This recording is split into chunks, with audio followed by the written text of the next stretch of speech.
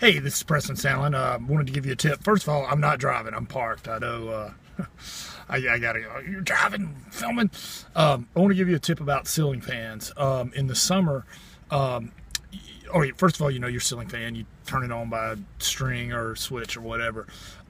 If you look up on the ceiling fan, there's actually a little switch. It's a little bitty switch. You don't want to reach it while the fan's on, and that's a reversing switch. Your fan has the ability to, you know, turn different ways. In one way it's blowing down, and the other way it's, you know, pulling up and hitting the ceiling and coming around.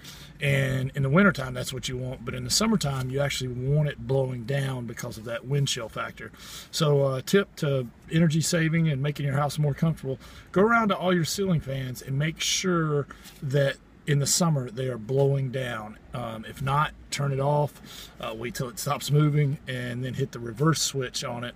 You might need obviously a chair, well, no, a ladder or something. Don't trust the chair. Hope this has been helpful. Thanks.